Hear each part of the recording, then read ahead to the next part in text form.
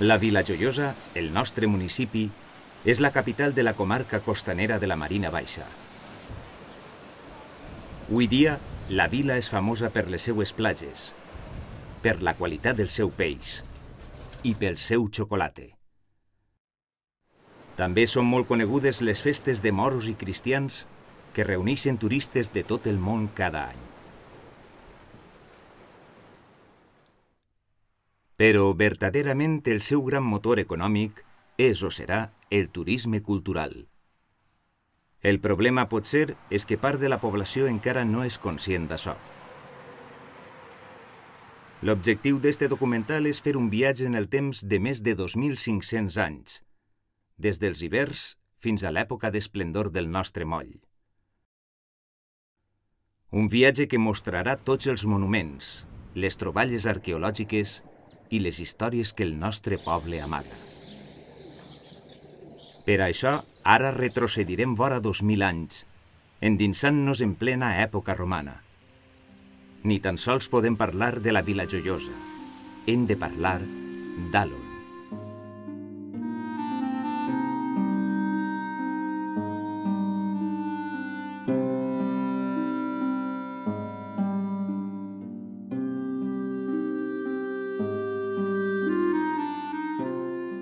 En el que actualment és el País Valencià, únicament hi va haver una desena de ciutats romanes, cadascuna de les quals era capital d'un territorium que coincidia amb una comarca natural. La vila va ser un d'aquestos 10 municipis. La ciutat romana de la Vila Joiosa es va anomenar Allon. La ubicació d'Allon ha sigut un misteri que els investigadors han intentat respondre sense èxit durant 500 anys. Avui dia, l'arqueologia ha confirmat que Allon es troba sota la Vila Joiosa actual. El monument que millor reflecteix la gent d'aquella època és la Torre de Sant Josep, datada del segle II després de Crist.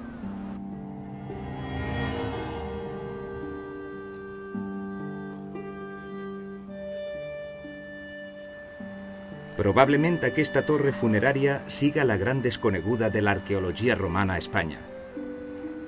Per desgràcia, ha passat desapercebuda tant als experts com als mateixos vilers. Fins 2008, el monument formava part dels cantons d'una edificació de serveis d'un càmping. Quan aquest va tancar, es va enderrocar l'edifici al qual s'adossava la torre, actuació que ha permès deixar a la vista la volta sobre la qual avui dia culmina el monument. Malgrat que estava separada de la necròpolis, la seva ubicació potser es va deure al fet que podia ser vista des de la mar per tots els navegants que s'aproximaven a la costa, amb el Puig Campana com a senya i paisatge de fons.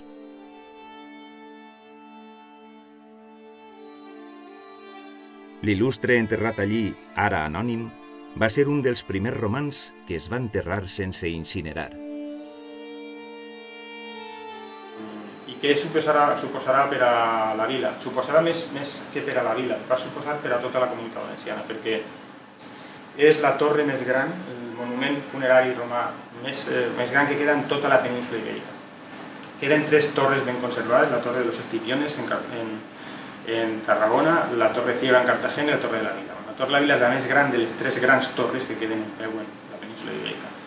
Vol dir això que la torre de Sant Josep serà la foto de l'arqueologia valenciana. La gent vindrà a fer-se una foto en la Torre de Sant Josep, igual que van a Pisa a fer-se una foto en la Torre de Pisa. El sepulcre, construït de pedra calcària local, s'alça sobre un basament de 4 graons. Té un cos principal rectangular, amb pilastres culminats en capitells corintis molt senzills.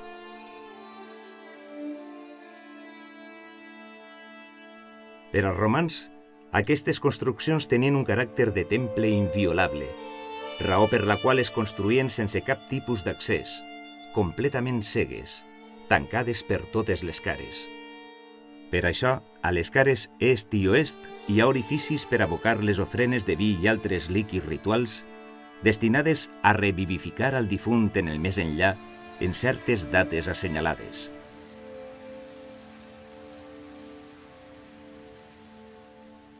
El portell pel qual s'hi pot accedir actualment es va practicar, probablement, en el segle XIV per explorar-lo i utilitzar l'interior com a magatzem, per bé que és probable que no s'arribara fins a la tomba.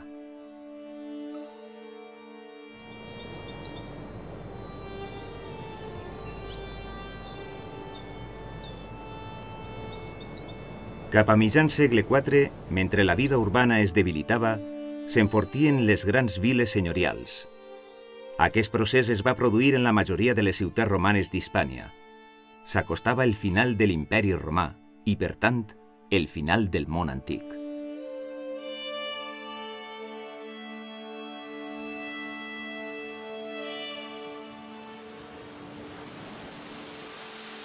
Tres segles després, l'omnipotent flota de guerra romana fa molt de temps que no controla les aigües del Mediterrani.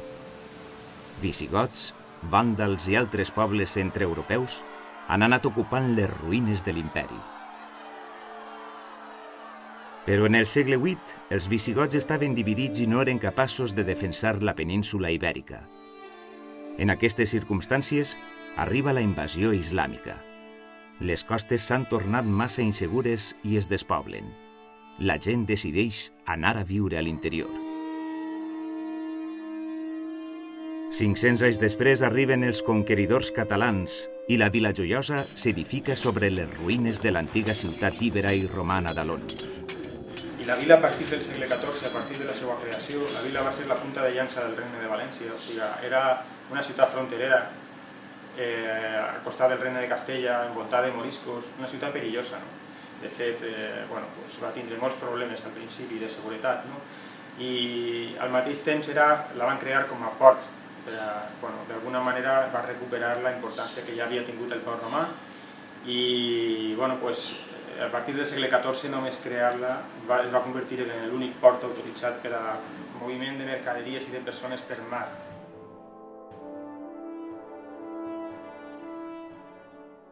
Al 1300, Bernat de Sarrià ens va concedir la Carta Poble i al 1452 la vila fou elevada a la categoria de vila reial per la reina Maria, esposa d'Alfons el Magnànim.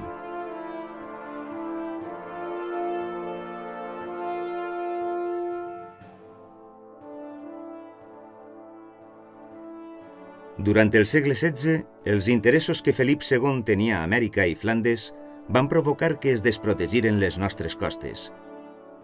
Per això, la Vila Joiosa va anar dotant-se de diversos elements de vigilància i defensa per salvaguardar els habitants i la ciutat. Especialment importants en aquestes tasques preventives van ser les talaies, és a dir, torres de guaita i avís, integrants del sistema de vigilància de la costa, que en pocs minuts era capaç d'alertar les poblacions costaneres i interiors compreses entre el Cap de Creus i Algesires. A la Vila Joiosa en tenim dos exemples, la Torre de l'Aguiló i la Torre del Charco.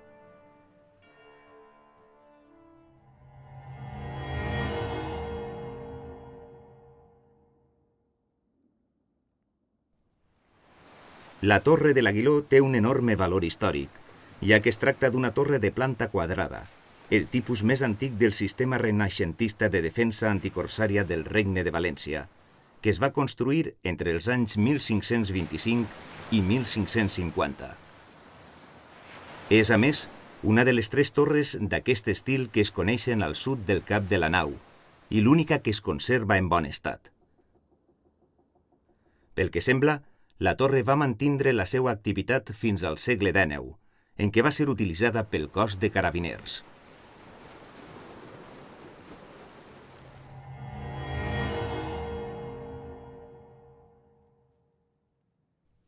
La segona talaia és la Torre del Charco. Aquesta és de planta circular, de forma trococònica, amb una cambra, més la coberta per damunt d'un sòcol massís. Es troba en bon estat, encara que una mica esmotxada. S'hi accedeix per una porta menuda de mig punt situada a l'est.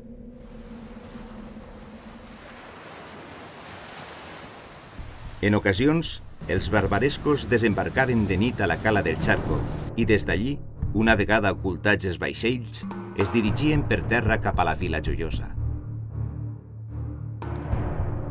Aquests atacs corsaris ens han deixat un element fonamental del patrimoni viler, les festes de moros i cristians.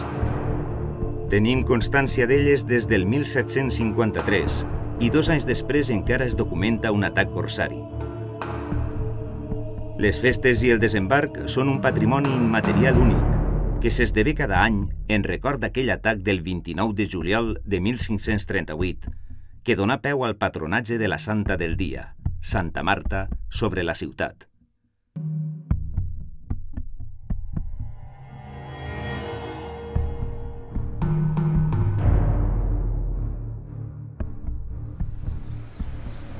Avui dia se sap que al segle XVI la Vila Joiosa medieval estava envoltada d'una forta muralla amb merlets, a l'estil aragonès, delimitada per 3 torrasses al sud i una altra al nord.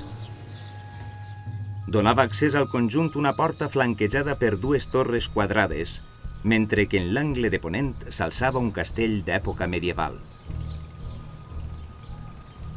Avui es conserven 2 grans trams d'aquestes muralles, el tram de ponent i el de llevant. Aquest últim discorre per la costera de la Mar i el carrer del Pal, pel qual continua apreciant-se un altre tram de muralla.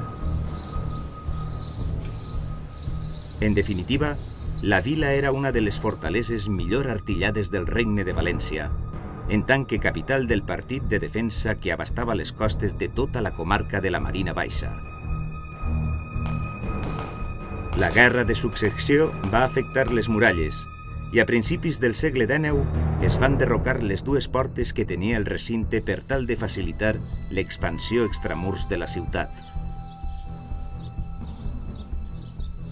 En l'interior de les muralles trobem el nucli històric de la nostra ciutat, probablement un dels millors conservats del País Valencià gràcies a la seva arquitectura popular, que s'ha conservat intacta fins als nostres dies. Una de les característiques d'aquest barri medieval és el colorit de les cases. El nucli antic encara conserva la planta típica d'una ciutat de reconquesta, amb urbanisme en graella, carrers llargs que davallen cap al mar i d'altres que els creuen perpendicularment.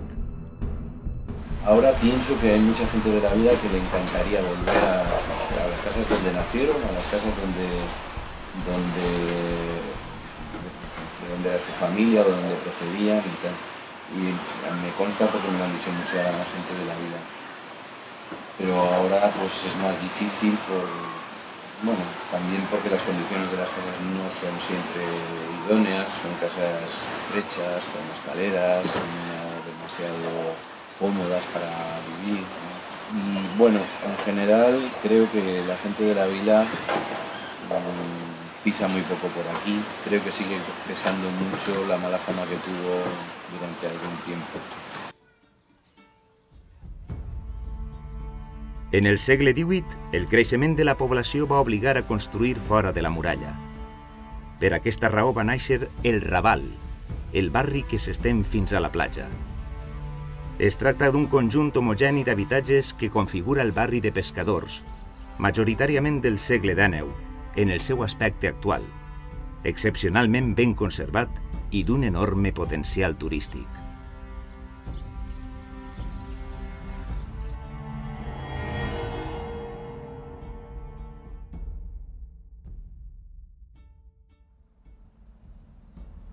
Adossada a les muralles es troba l'església fortalesa de l'Assumpció.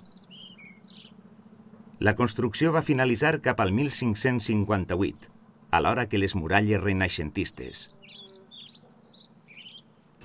Des de la costera de la Mar, el temple forma una enorme torre de la muralla, amb amplíssims murs i molt poques finestres, i amb un passeig de ronda al voltant de la teulada, amb sageteres per a disparar als atacants. L'interior és d'estil gòtic català, característic de l'època a la Corona d'Aragó. L'església, amb una sola nau, consta de capelles entre els contraforts, escassa decoració i un presbiteri de planta poligonal. S'accedeix a l'edifici per la porta de la placeta, en el cor de la Vila Vella. És curiosa la utilització de carreus d'origen romà en aquest temple. Probablement procediren de les ruïnes de les termes d'Allon, localitzades a escassos metres de l'església.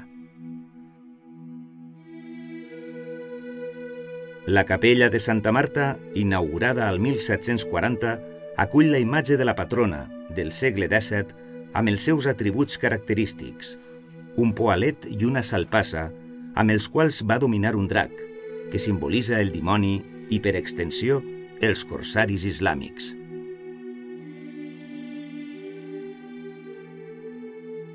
Cal destacar que al 1936, durant la Guerra Civil Espanyola, l'església va perdre bona part dels seus béns materials i el temple es va convertir en garatge. No només els retaules, les imatges, les pintures i alguns objectes de culte van ser destruïts. També cal afegir la pèrdua de part dels fons documentals de l'arxiu parroquial.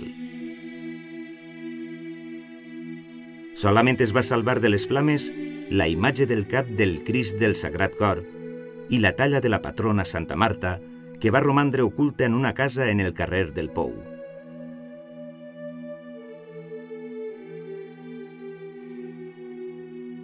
El retaule actual, de 1942, i les imatges són obra del valencià José Rabassa.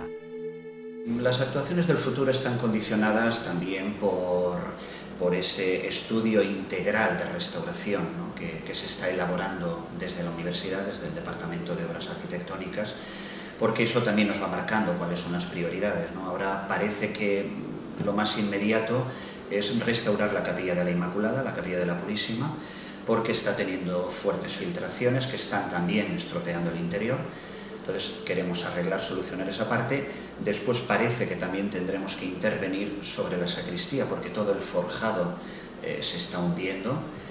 Y bien, parece que la siguiente fase sería arreglar la bóveda estrellada, esa grieta que aparece ostensiblemente en el interior, pero que cuando uno sale al exterior también observas que es una grieta que asusta, ¿no? Entonces, esa reparación de lo que sería la bóveda sería como la siguiente fase, ¿no? O sea, primero Capilla de la Inmaculada, después la parte de la sacristía que se está hundiendo y en tercer lugar sería la grieta de la bóveda estrellada. Les torres d'Horta de la Vila Joiosa es van integrar en el sistema de defensa contra els corsaris barbarescos engegat en el regnat de Felip II. Alertaven mitjançant senyals de foc i fum les poblacions de l'interior de l'alarma que donaven les torres de guaita i avís. Aquests senyals arribaven de mas a mas, fins a Alcoi, ciutat que havia d'aportar gent armada per defensar la Vila Joiosa en cas d'un atac greu.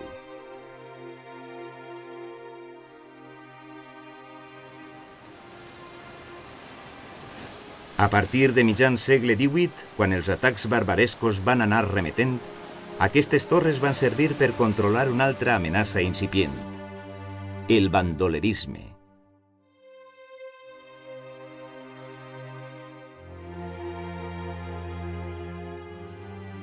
La majoria les podem situar cronològicament entre els segles XVI i el XVII. No obstant això, hi ha fonts que en el segle XV ja fan referència a la torreta.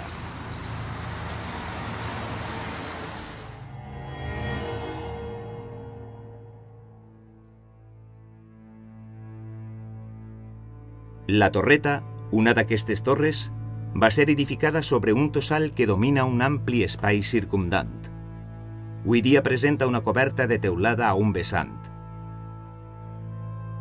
El seu estat de conservació és bastant bo, encara que es detecten obres modernes a l'edifici annex.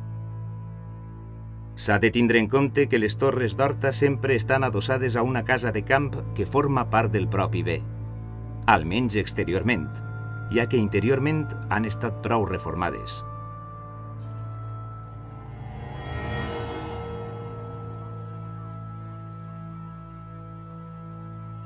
La torre de dalt és una de les millors conservades, però necessita una restauració. El que actualment pretén Vila Museu i l'Ajuntament és unir esforços entre la iniciativa pública i privada per posar-les en valor per a visitar-les. La torre de dalt es compon de dues plantes superiors, planta baixa i terrassa. Està adossada a un mas amb porxo per a l'assecament de la pansa. La bassa que hi ha un poc més avall pot ser d'origen romà.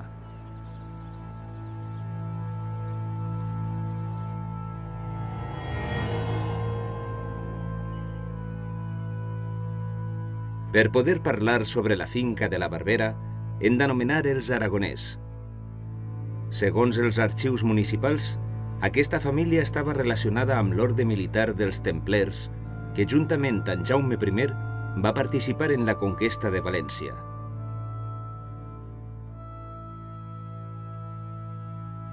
Sembla que la família va comprar la finca al segle XVIII i són els responsables de la gran reforma de l'edifici.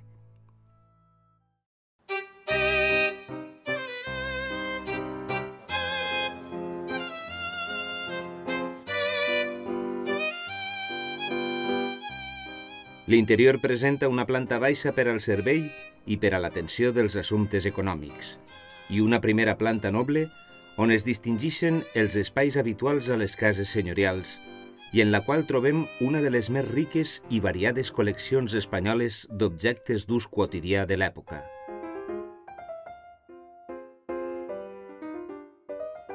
La segona planta és fruit d'una important reforma duta a terme al segle XVIII. En aquesta planta, l'edifici disposa d'una naia arquejada amb una funcionalitat semblant a la del riu Rau. Dalt de tot trobem una torre de guaita, construïda amb la finalitat de vigilar les terres de la família. Al pati interior destaca l'hort senyorial on es poden trobar tarongers, llimeres y oliveres. Y tenemos datos, pues eso, de los personajes más importantes. Hay un archivo muy interesante. En la familia pues hubo diputados a cortes, militares, políticos, o sea, que tiene mucho interés. Y luego por los propios objetos. Hay cosas muy interesantes. Eran una familia que les gustaba estar al día de las novedades técnicas, que en aquel momento eran la técnica, ya sabemos. Pero en cuanto a mobiliario y en cuanto a objetos cotidianos, pues estaban un poco a la última, les gustaba estar a la última. A finals del segle XX, els últims membres de la família aragonès van morir sense descendència i la finca va ser donada a l'Ajuntament. El pas de l'edifici i el seu entorn a propietat municipal va propiciar la rehabilitació museïtzació.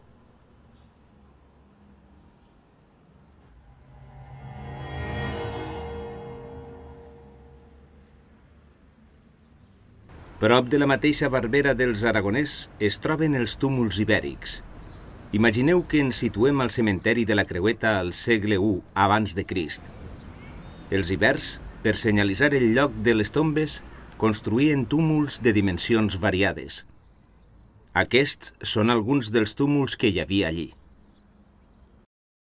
Al novembre de 2004 es van reconstruir els jardins de la Barbera, amb les peces originals, traslladades des de l'excavació de la Creueta.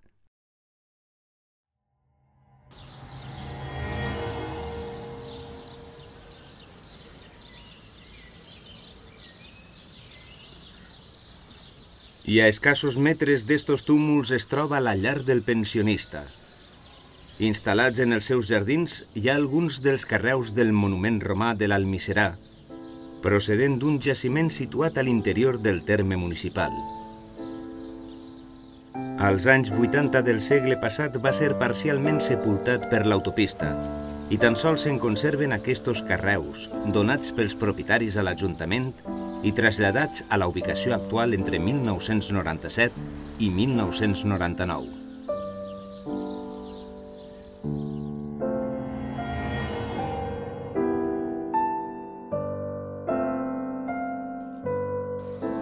El molí de la Llobeta, situat davall del pont de la carretera, és un dels 3 molins fariners hidràulics que ja existien a la Vila Joiosa al 1653. La Llobeta va ser fonamental per al proveïment de farina a la vila durant prop de 300 anys. Com els altres molins de la vila i els forns per a la cocció del pa, aquest molí era potestat del rei, que l'explotava mitjançant concessions. Es creu que el molí va deixar d'utilitzar-se abans de la guerra i va ser utilitzat com a caseta i fins i tot com a habitatge malgrat trobar-se en una situació de ruïna evident.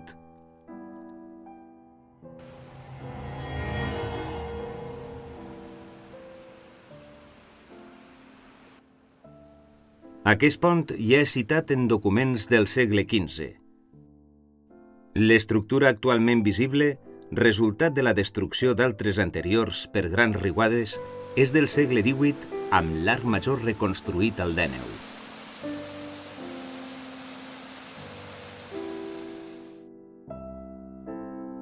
Allà per l'any 1850, la vila era la segona matrícula naval de l'Estat, cosa que significa que era el segon port on més vaixells es construïen d'Espanya.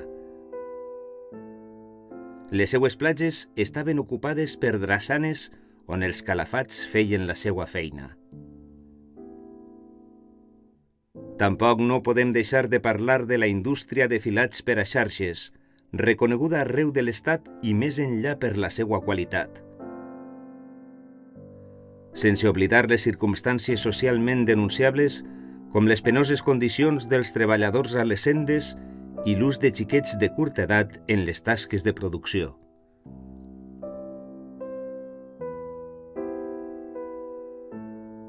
D'aquest període també hi destaquen les cavalleries o arriers, que cada dia emprenien el camí d'Alcoi per portar-hi matèries primeres i tornar a la vila carregats de productes manufacturats, teixits i paper de fumar, principalment llestos per a ser enviats des d'ací a bona part d'Espanya i a les colònies d'ultramar.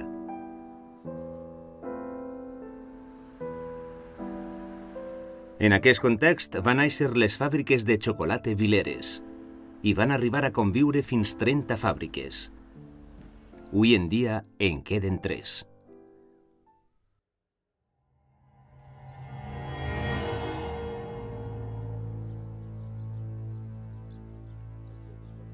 Encara que l'ermita va ser construïda en 1915, fins 1865 aquesta zona va albergar durant molt de temps el cementeri municipal. Aquest monument és l'últim testimoni que verifica aquests fets. Ara, en aquest tossal, se celebra el Via Crucis quan per Setmana Santa es commemora la passió i mort de Jesucrist.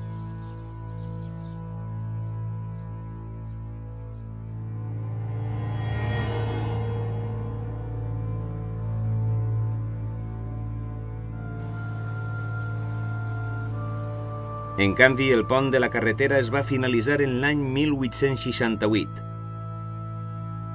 Aquest pont és, juntament amb el del Mascarat, un dels grans ponts que es van construir en el nou traçat de la carretera a Alacant, València, en el segle XIX.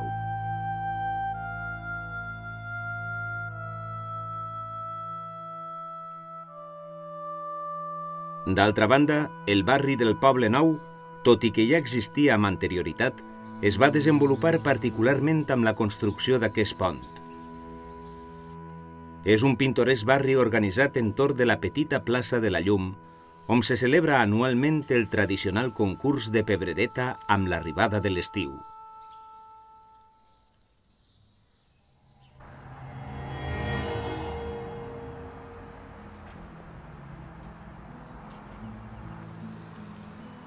Actualment, si ens localitzem en el barri del Paradís, hi podem veure una construcció en ruïnes que lluita per viure davant de la força del temps. Aquest edifici era un palauet pseudoislàmic de finals del segle XIX, ubicat a mitja altura del Tossal, amb molt bones vistes a la platja del Paradís. Era un edifici ampli i atractiu amb una gran cúpula policromada de blau i blanc, corresponents amb la bandera de l'Argentina, origen de la dona del propietari, Alfonso Esquerdo.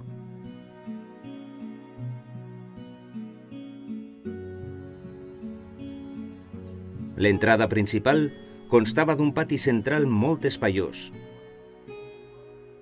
Avui en dia l'edifici presenta un estat ruïnós que pot posar en perill als visitants. A la part esquerra de l'edifici hi havia un estudi en forma de torre amb una escala per a pujar-hi i poder gaudir de les magnífiques vistes. Mirant cap a Alacant, destacava una fonteta amb un llarg banc i una gran rambla que envoltava i limitava tot el terreny. Orientades cap a la mar, estaven les cavallerisses i uns amplis garatges. Malauradament, l'edifici porta des dels anys 20 deshabitat, ja que els propietaris vivien fora i apenes acudien a la vila. Quan va acabar la guerra, la casa va ser ocupada per la divisió Litorio, que la va desvalisar. Amb la marxa dels italians va quedar definitivament abandonada i en ruïnes. El problema de la villa de la Malladeta és que està irrecuperable, o sigui, no es pot restaurar perquè està absolutament badà i arquitectònicament tots els forjats estan destruïts i és impossible restaurar-la, la restauració és impossible. Ahir va haver un projecte de documentar-la molt bé, tombar-la i tornar-la a fer com era, que seria una opció. És un projecte que ojalà que algun dia es pugui reprendre i es pugui fer, no?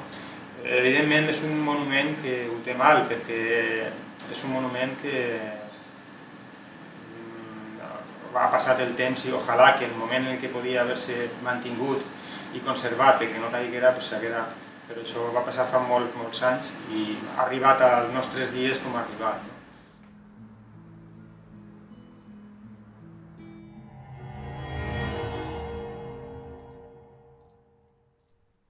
Si alcem la vista des de la vila jacomina, podem veure que al tossal de la Malladeta es troba una torre que segueix la línia defensiva. Aquesta torre la va fer construir un famós personatge viler, José María Esquerdo. La va utilitzar com a estudi i lloc de reflexió quan venia de Madrid per passar les vacances. La torre constava d'una llibreria a la planta baixa amb una escala de caragol per la qual s'accedia a la part superior que feia de mirador.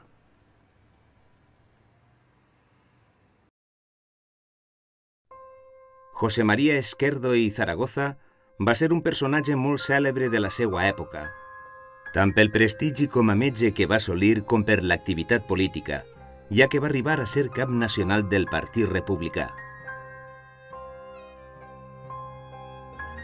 Va introduir a Espanya les tècniques de la psiquiatria moderna i va fundar els sanatoris de Carabanchel i del Paradís a la Vila Joiosa, considerats referents mundials. Ell va treballar per les infraestructures viàries terrestres. Ell sempre deia que li costava més arribar d'Alacant a la vila que de Madrid a Alacant. I que això no podria ser, Tenint en compte que de la vila fins que es posa en marxa el ferrocarril d'Alacant, que estem parlant del 1914, és una ciutat que està totalment incomunicada. Ell també treballa també per millorar les comunicacions amb Alcoi, amb el port de Tudons, per les comunicacions amb la Marina Alta. Tenint en compte que en el 1868, que és quan se fa el pont de la vila, també s'aconsegueix, també s'obrin els túnels del Mascarat, amb el que allò suposava a nivell viari. O sigui que són moltes obres civils que ell, en la seva condició política, treballa i inclús també sufragia amb el seu patrimoni. Això és a nivell pràctic, però a nivell, jo també, el que és important és que és a nivell sentimental, no? Tinguem en compte que la vila se coneix molt a través d'ell. Ell sempre que parla de la vila. Ell se coneix com el metge de la vila.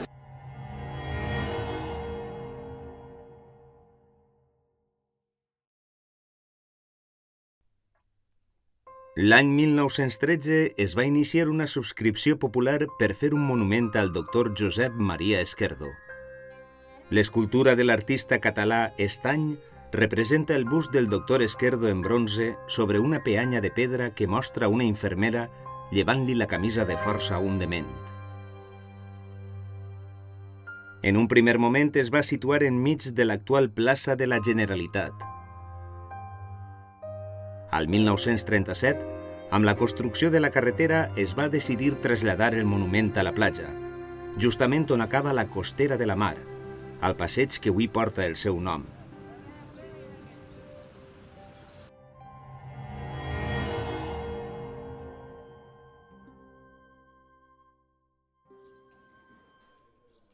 El 1908 es va produir un canvi important en l'educació local amb la construcció d'una escola de xiquets i xiquetes a la partida de l'ermita, sufragada pels germans Álvaro i Pedro Esquerdo. Fins al moment no hi havia hagut cap escola que complira totes les mesures d'higiene i cobrira les necessitats dels xiquets que acudien. El grup escolar tenia, a més, casa per als mestres i una altra casa per al vicari que regentava l'ermita.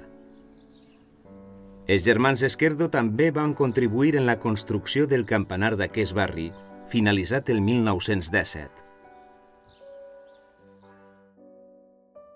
Uns quants anys després, al 1929, Álvaro va propiciar la construcció del grup escolar que porta el seu nom al centre de la ciutat.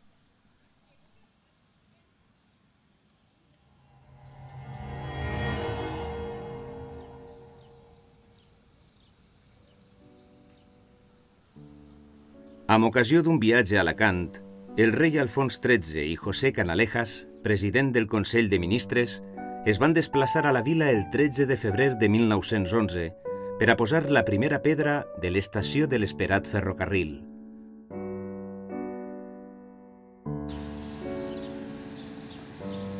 Aquest edifici, finalitzat al 1914, va ser la primera estació del primer ferrocarril estratègic d'Espanya.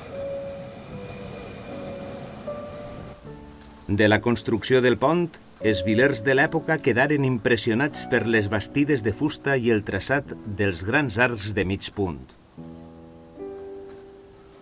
Cal dir que la intensa sequera d'aquella temporada va facilitar-ne la construcció. El 6 d'abril de 1911, Alfons XIII va concedir a la Vila Joiosa el títol de ciutat, atenent a la seva lleialtat a la corona i al seu extraordinari desenvolupament portuari i industrial. La Vila Joiosa és l'única ciutat a la qual s'ha atorgat formalment i individualment aquest títol a la comarca. La nostra generació és l'encarregada de transmetre els valors que hem intentat reflectir en aquest documental. Però si ara no els adquirim i no els fem nostres, el dia de demà no podrem transmetre res i tots els nostres béns preats es llançaran a perdre. La història de la Vila Joiosa no es basa en l'última setmana de juliol, sinó tots els dies de l'any, en cada racó de la vila. I com se sol dir, sense tenir en compte el passat, no es pot construir cap futur.